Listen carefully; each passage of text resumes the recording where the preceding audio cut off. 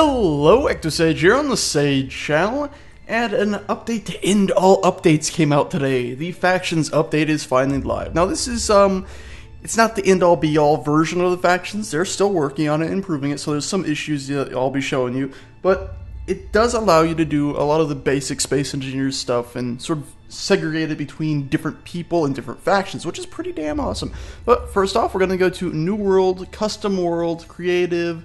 We'll call it the Factions update, and we'll go to Private, and we'll go to Advanced. Now, there's one new thing they've added in here, and that's right down here at the bottom right. It's Reset Ownership. When you download a world from the Steam Workshop, it is almost guaranteed to have some sort of ownership to it, even though a lot of them are, I believe, supposed to have reset to no ownership. Just to be sure, when you download one of those worlds, especially moving forward, because they might have very specific ownerships, go ahead and click this. This means the first time you load up this world, it'll reset the ownership of everything. So we don't really need that because we're creating a new world. I'm going to go ahead and change this stuff to my preferred setup. And now let's go ahead and start the world up, shall we?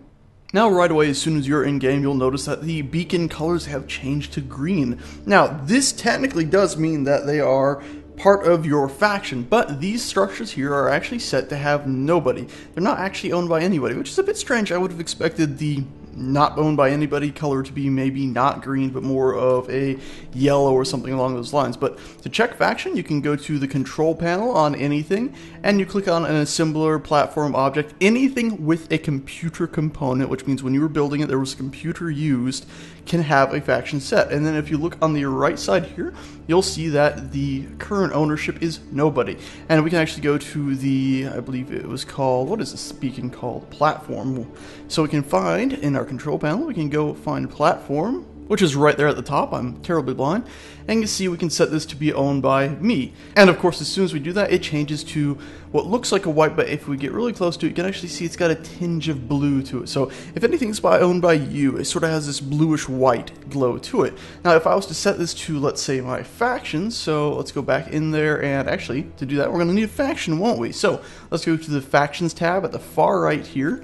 And you can do this from either in there or just pressing K or I anywhere to get up your menu. Go to the factions and you see all factions in the current world listed here, and there currently isn't any. So let's go ahead and create one. Let's say Heralds of Convergence. And of course your tag name, by the way, can only be 3 letters long, or else I'd probably just name it Sage.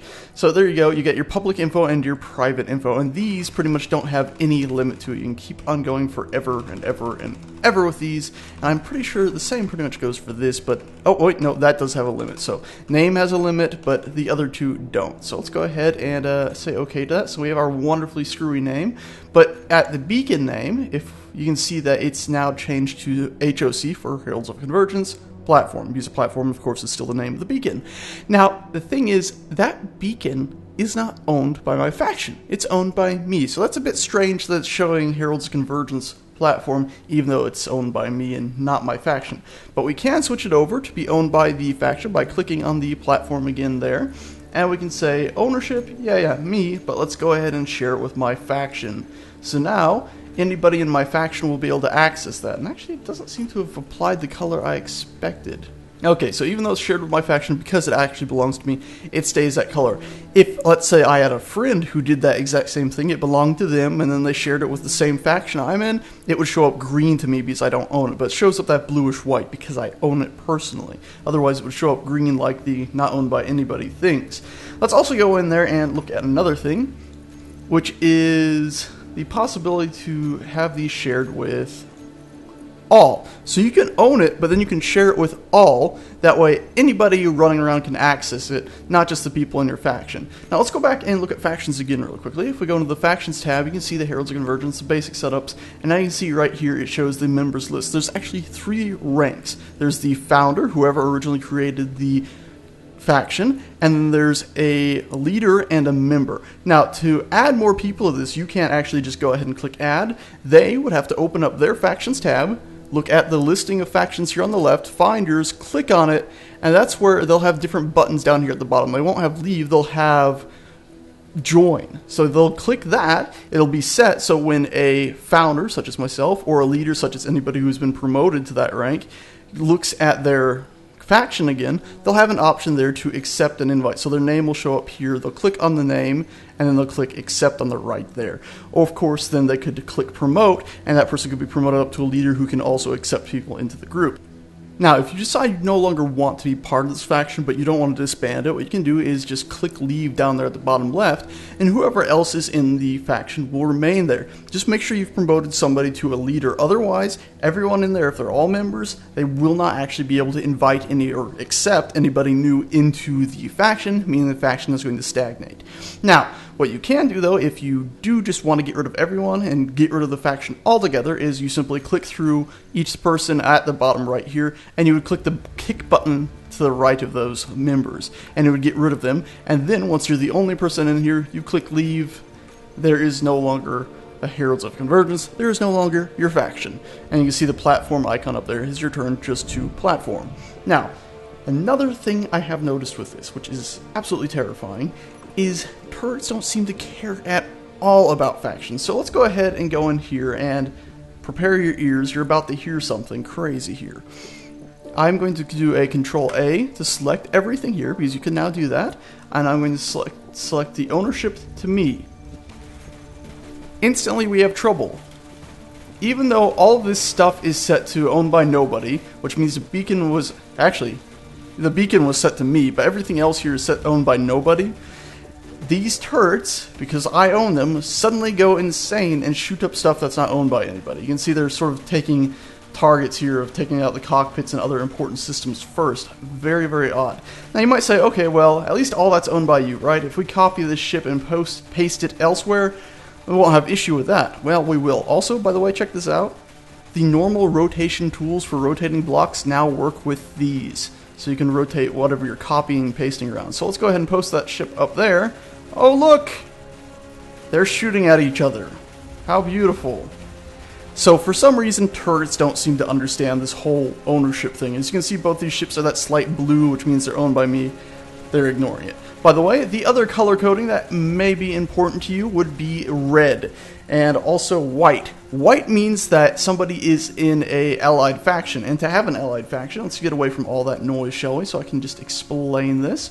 Alright, to have an allied faction, you'd go into your factions. You'd of course have your faction here, and we don't really need to worry about naming it, do we?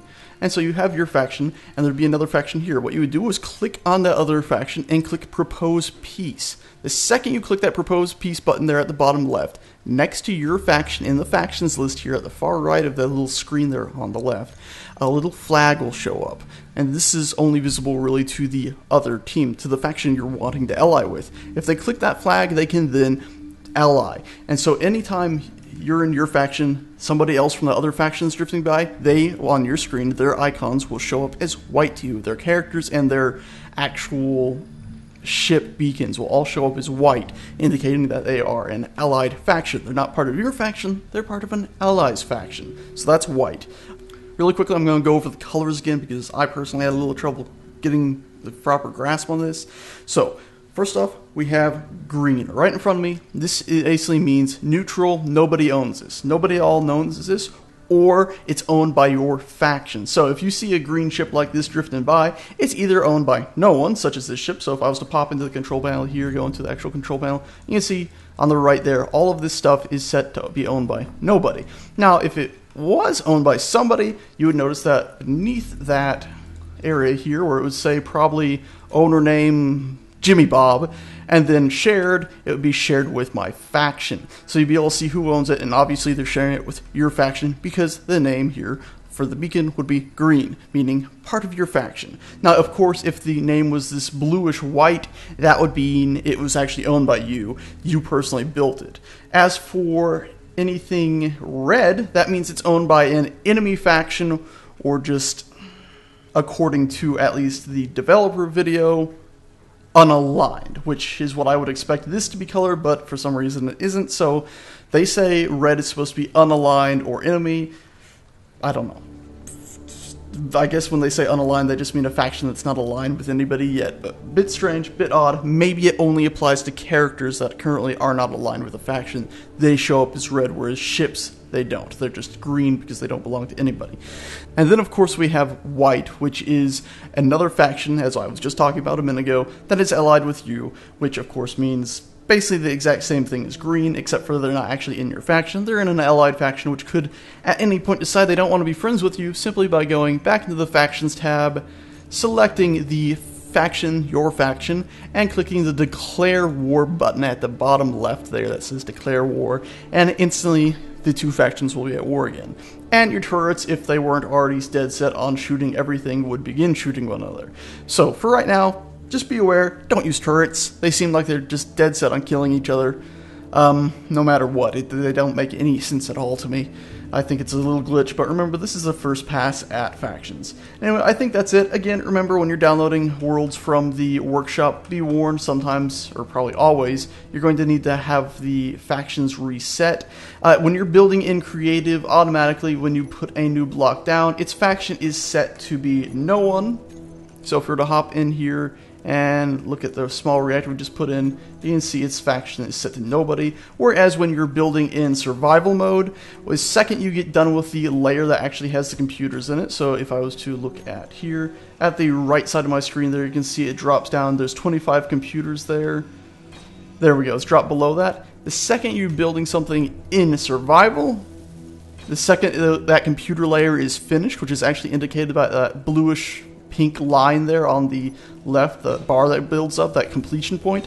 The second that's reached, it determines who owns this object. So really, if you wanted to hack somebody's ship, you wouldn't necessarily have to blow their whole ship up. You just have to get to whatever system you want to take over, grind it down past that point, and then grind it, or weld it back together. Ta-da! You now own that piece. Of course, you wouldn't be able to access anything else on the ship because each individual block is actually owned by a specific person and possibly shared with their faction. Also be aware, if you are using a construction ship of some kind, the ownership of whatever it's building will be determined by the ownership of the actual welders. So let's say you have a construction ship that grinds something down, let's say you're hacking something, you grind something down below that computer point and then you use the welder on the same ship to build it back up, but that welder is actually owned by your friend, maybe a friend that isn't even allied with you. All of a sudden, whatever you just built, you cannot access because it's not owned by you. Anyway, that's it, guys. I think I've covered pretty much everything. I highly suggest that you actually click the annotation that should have just popped up on your screen.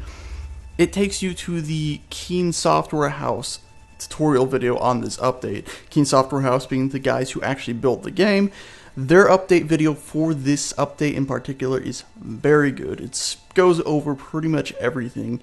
So if I missed anything, it's probably covered there. The only thing they didn't really cover was the turrets. Yeah, they didn't really cover those crazy turrets killing you. Or at least killing your own stuff. Oh, and also, remember doors? The buttons on doors, they were tiny. They're bigger now. They're back to normal. Figured that was a glitch. Anyway, that's it. Thanks a bunch for watching, guys. I'll see you next time.